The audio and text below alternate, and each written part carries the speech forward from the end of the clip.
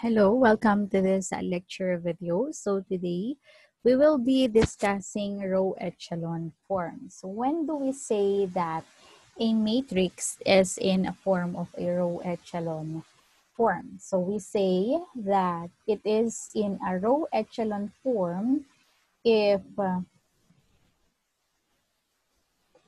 number one, so let us consider that all zero rows consisting entirely zeros are at the bottom.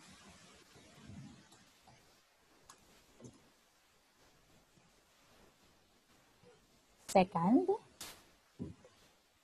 it is also said that the first non-zero entry is called the leading one.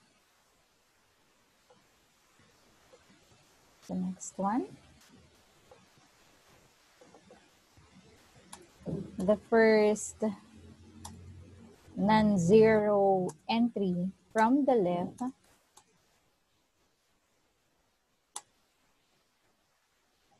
in each row is a 1, and this is called leading one. It's called leading one for that row. Next, number 3.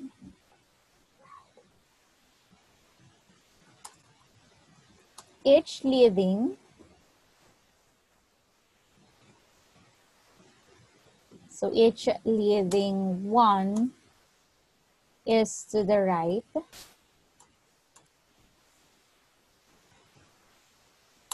of all leading ones in the row above it. So we also say that it is in a reduced echelon. It is in a reduced echelon if each leading one is the only non-zero entry in the first column.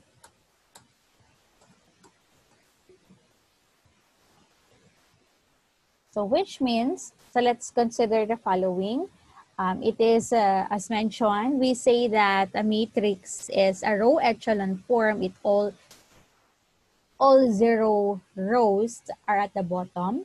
The first non-zero entry from the left is called the leading one, and each leading one is to the right of the leading ones and the row above it. It is also said that it is a reduced if each leading one is the only non-zero entry in the first column. So for instance, let's consider an example here. So if we have 0, 1, and then let's say a given number 5, 4, 3, 2, and then another 0, 0, 0, 1, and then just mainly a number, and then 0, 0, 0, 0, 1, and then 2, 0, 0, 0, 0, 0, 1. So this is a row echelon form. So if you notice, you have here, so it is like actually a stairs. So all the elements at the bottom are zeros. So we have here zeros, and then 1, 1, 1, 1 is the leading one. Now, if we will consider more other example for this, so let's say, for instance, can we consider 0, 2, 2, 1, and 0, 0, 1 as row echelon form? So this is not a row echelon form, though we have here zeros on at the bottom because we have 2 here. So this must be 1 for us to say that it is a row echelon. So if we have 1, 5, 0, 0, 0, 1, so this is a row echelon form. Now, actually, if we will just say this example, the second one. So since we have here one as the leading and then one also for the leading, we actually consider this as a reduced row echelon. So the second one is a row echelon form, particularly a reduced row echelon form.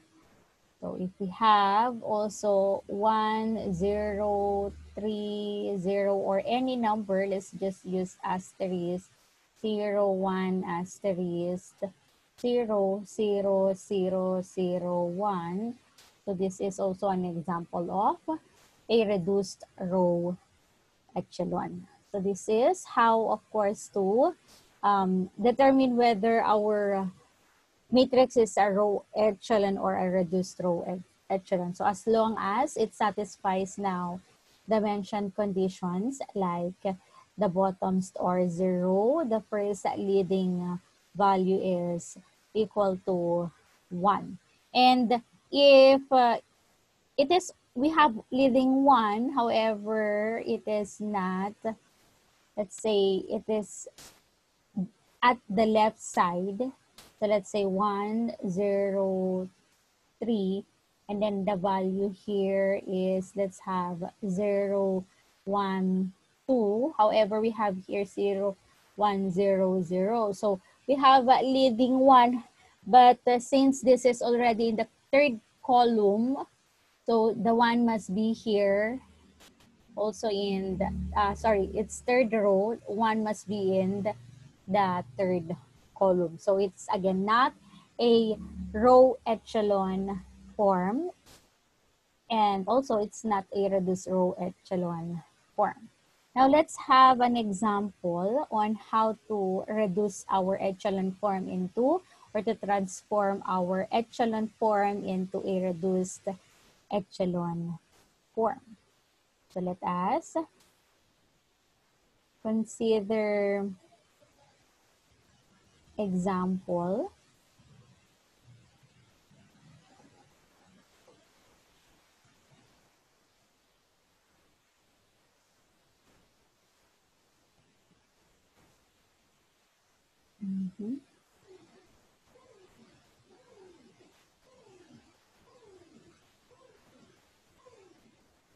Where is it?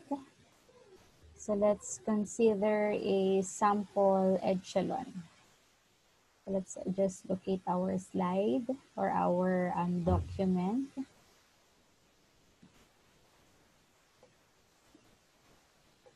This one.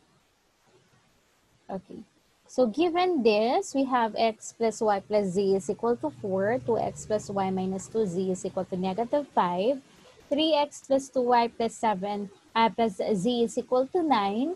So if we will transform this into augmented matrix form, so it is 1, 1, 1, 4, 2, 1, negative 2, negative 5, 3, 2, 1, and 9.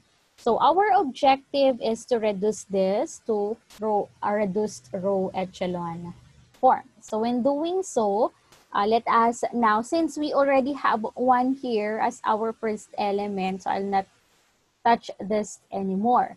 So my next objective is, how will I make this 0, since of course, as mentioned in our description of what is echelon form, row echelon form, is that this must be equal to 0. So all bottom values below the leading ones is or must be equal to 0. So to remove this, I'll use row number 1. I'll multiply row number 1 to negative 2 and add it to our row 2.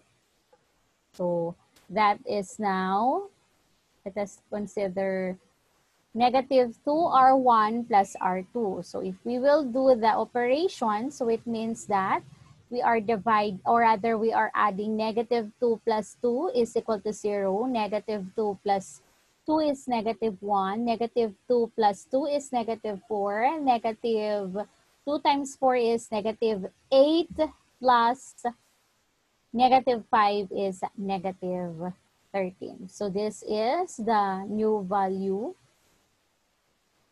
of our row 2. Now, what is the next? So let us move to our next uh, operations, row operations. So here, to remove also 3, we need to multiply negative 3 or, sorry, so we actually need to multiply negative 3 or 3 or 1 rather. So we will multiply negative 3 to R1 and add it to R3. So that is negative 3 plus 3 is 0. Negative 3 plus 2 is negative 1. Negative 3 plus 1 is negative 2. Negative 3 times 4 is negative 12. Negative 12 plus 9 is negative 3. So this is our new value. Okay, let's move. So as we can see here now, we already transformed the numbers below our leading one to 0. So we have 0, 0. So next, let's move to the next column. So what will we do to our next column?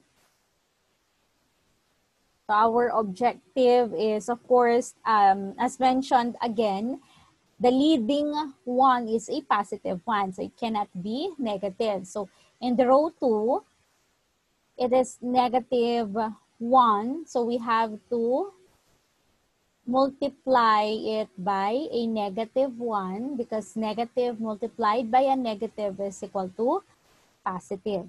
So it will become now negative 1 times 0 is 0, negative 1 times negative 1, positive 1, negative 4 multiplied by a negative is positive 4, negative 13 multiplied by a negative is positive 13. So this is now our new value. Okay, next. So what will we do next? So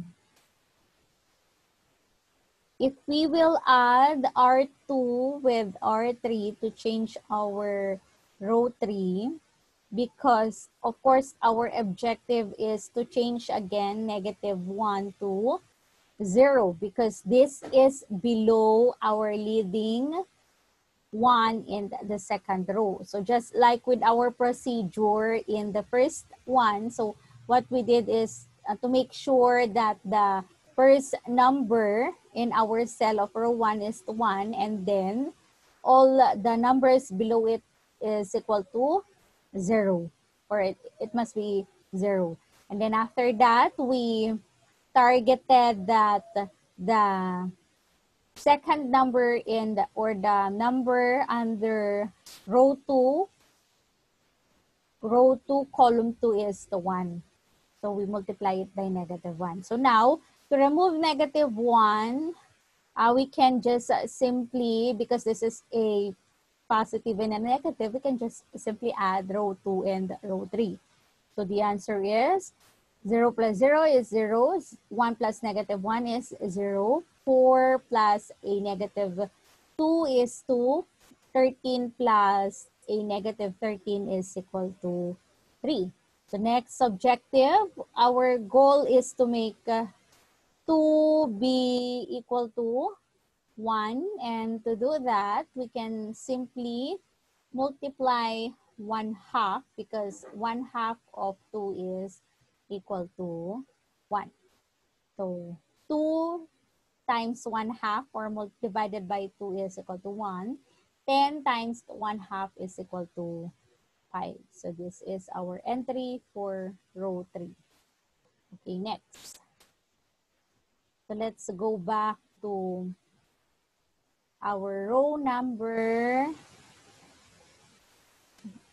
2.